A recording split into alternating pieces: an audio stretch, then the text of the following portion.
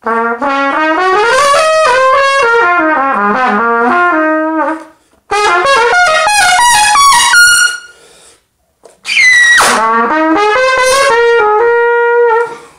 don't have to prove it. You all know that I've got chops, but there's a reason why I have chops. And that's because I drew a solid line between Clyde Gordon, Harold Mitchell, Cat Anderson, Carmine Caruso, Roy Stevens, Maggio, and others, and I realized that they were all saying the same thing. You can hear about it in the beginning of Clark's. You can hear about it if you read the beginning of Arbin's. It's there. However, everything is talked about in a little bit different way, in a different manner, and explained differently. Certainly in the beginning of the Collins book is talked about. It's a way of forming your chops or your embouchure in such a position that it's going to take the air with the most efficient amount, the most efficient way, and it's going to respond in the most efficient way.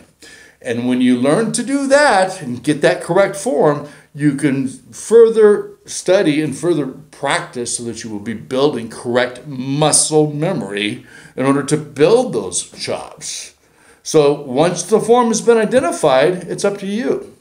Spend as much time or as little time as you can on it, but obviously the more you spend, the more it's going to yield results. Don't come to me and say, Larry, teach me the proper form, and then think that you're going to have it by just osmosis. You've got to practice and work on it.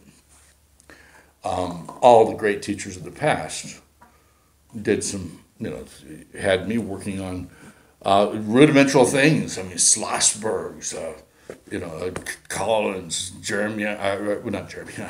Earl Irons, those type of things, Dale Staggers, the things that all the great trumpet players have worked on. There are no shortcuts, but what I can do for you is give you the proper form to build on.